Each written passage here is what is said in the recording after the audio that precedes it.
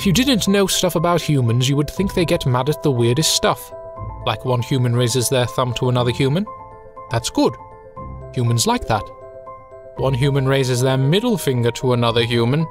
Humans do not like that. Humans think that is a bad finger. Don't you dare raise that specific finger at me.